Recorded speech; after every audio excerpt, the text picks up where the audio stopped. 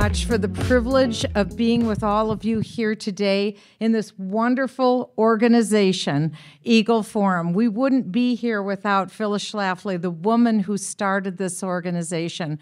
She truly is a giant. If you think back to her life, to her career, she was a giant in so many ways, in so many of our lives. I got to know who she was as a young woman when I was in Congress. I remember being lobbied by one of my political science professors who was chiding the women in my political science class in the 1970s. Why didn't we go out and do more to try to pass the ERA? And so he was there lobbying all of us, and I was at a state university. It's all I could afford at the time. And I didn't know what it was. I didn't understand it. Honestly, I wasn't political. I could care less about politics when I was in college. But he was lobbying us and telling why this was so important. As time went on, I started to read more. And my mother-in-law introduced me, or my future mother-in-law introduced me to the Phyllis Schlafly report. I got one, and I started reading it, and I had been reading college textbooks, other books. I never read a more concentrated, fact-filled document in my life that you could take to the bank where absolutely everything in it was red hot. You could use it for absolutely anything. And so I couldn't wait until the Phyllis Schlafly report would come in my mailbox. I'd open it up. I'd consume everything. I'd underline it. I'd highlight it. I'd write in the margins until I knew it, until it was in my brain. Just like when Rush Limbaugh came along, it was like 3 hours of a university education every day, another giant. But you look at a Phyllis Schlafly, and I loved what David Barton said today when he said that what she gave us was into the future. That what she did those years ago in the 1970s by stopping ERA is only now beginning to bear its fruit. I absolutely believe that because Phyllis Schlafly was a giant. She was also a prophet. She was a prophet. People in her time, in her day, looked at her with derision. They were snotty. They were arrogant. They looked down their nose at her. She was so backward. She was a 1950s housewife pining away for 1950s values. Let me tell you, who's laughing now? Here's Phyllis Schlafly, who was a prophet, who was a seer, who could see into the future what the ERA would yield, what the fruit would be, what society would bring. I had looked up on YouTube some interesting things about Phyllis because she was my mentor. Phyllis was my heroine. Throughout my entire life, if you ask me who my heroine was, I'm not saying it just because I'm here at your 50th anniversary. She was my heroine. And she began when I was at college age, she was my hero that I could look to. This woman who was so accomplished, who was married. I'm now married 44 years, the same amount of years she was married to her husband. She had 6 children. I didn't quite meet that. I had 5, but I did have 23 foster children, so maybe Phyllis, I beat you on that. But she did everything well. She raised the bar on everything she did. Being a homemaker, being a wife. She raised the bar on being a mother. She taught her children to read. I read in one Phyllis Schlafly report that she had taught all of her children to read before they went to school. And so I decided that's what I'm going to do too. I'm going to teach my children to read. And we did. We bought Sing, Spell, Read, and Write from the 700 Club from Pat Robertson. We used that. My girlfriend sent me a book called Teach Your Child to Read in 20 minutes a day. I'm using the same book now with our 6-year-old grandson. If you want to save America, you teach your child to read. It begins right there. She influenced my life in so many ways, but she was a giant because she could see what was true, what was right, what was good. What Phyllis did more than anything by being a giant, she raised the bar and she set the standard. She set the standard, and I say this in particular to all of the young people who are here tonight. What she did is raise the bar to a level, a standard that was so high that we still today are trying to emulate what it is that she did in her personal life, in her professional life, in her political life, the way that she conducted her life, the way that she lived. She was a giant because she set the standard.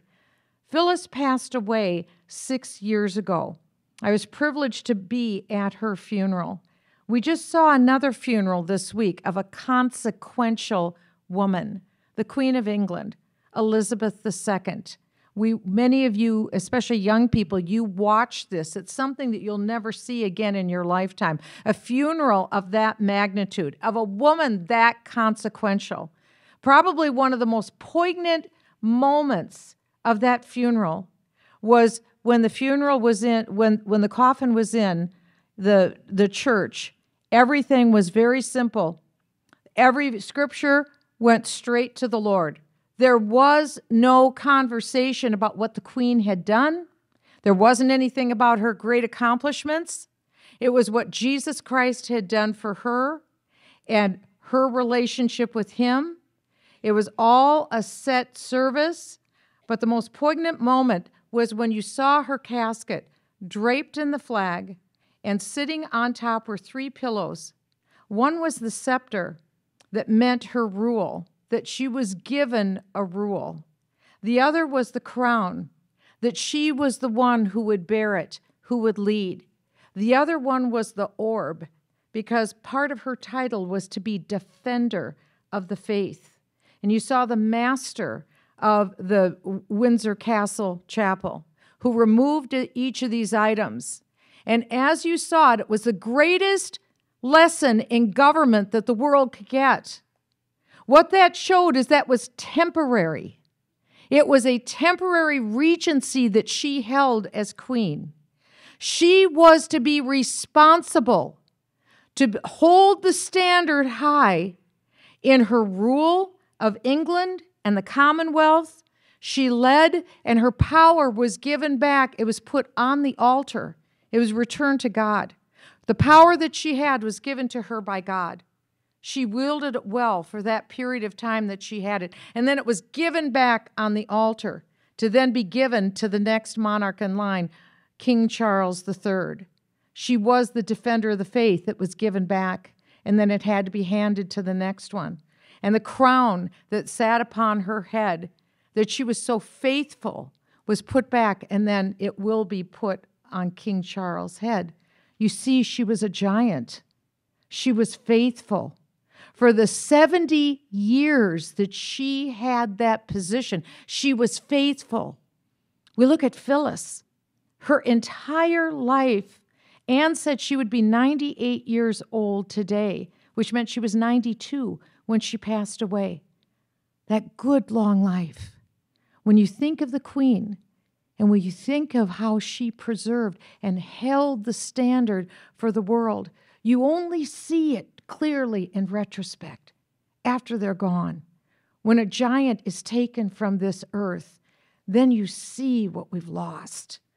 That's how I felt about Phyllis, this giant who was so faithful on a personal level, so faithful with her children, so faithful with her grandchildren, so faithful with her nation, so faithful with the Constitution and the Bill of Rights, so faithful with politics. She wouldn't let one rascal get by, not one lousy congressman or one lousy senator. She wouldn't let him get past her because she lifted the bar. She set the standard. And what is that standard? That standard is none other than Jesus Christ. It is the Bible. The Queen understood that. If you saw that mini-series, The Crown, you saw that she invited Billy Graham into the castle. If you saw Franklin Graham, who's put out a half-hour video that you must watch, it's very clear. She'd heard about the gospel that was being preached by Billy Graham, and she wanted him in the castle. And so for year after year after year, she testified to her faith in Jesus Christ. With Phyllis Schlafly, you couldn't not be in her presence and not hear her also lift the standard of Jesus Christ. That's what she did. She was a giant. The queen was a giant. We have other giants in our midst. We just lost Ken Starr, who was another giant, a legal giant. He also raised the bar. He taught at Regent University, and he forever lifted the standard of Jesus Christ. For each one of us in this room, it doesn't end there. Phyllis was an ordinary woman, but she gave her life to the Lord. And for her whole life, she was the Lord's. You see, we have that same opportunity. We too can take our life and yield it and surrender it in the way that Phyllis did. Every night she knelt by her bed. Every night she gave her day and her life and her family and everything that she did, eagle form, to the Lord. This is everything because it's the main thing.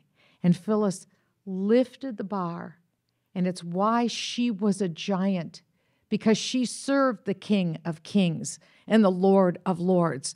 That's the giant. And so whatever it is that the Lord has called you to in your life, especially young people, what he has called you to.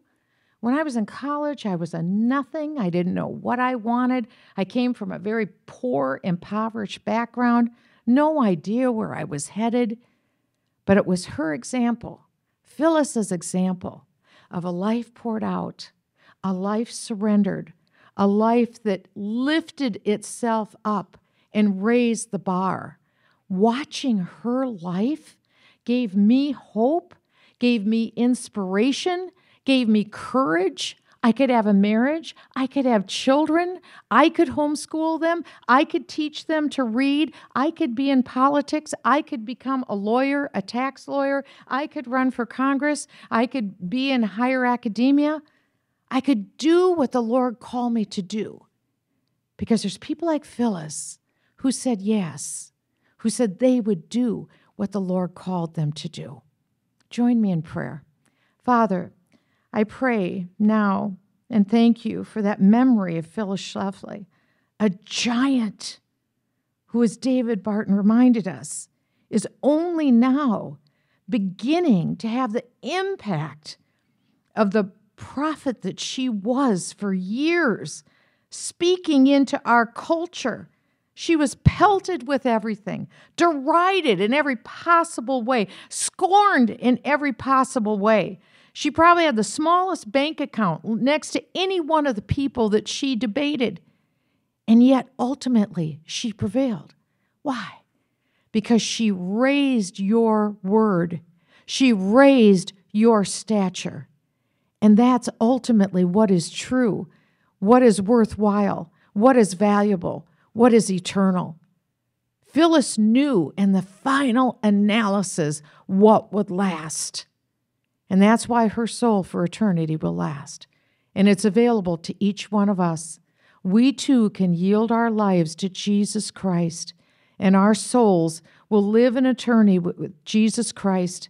And we too can be consequential, as she was probably the most consequential political figure in the last 50 years, so too we can be consequential in this world, in the way that you would lead us to be.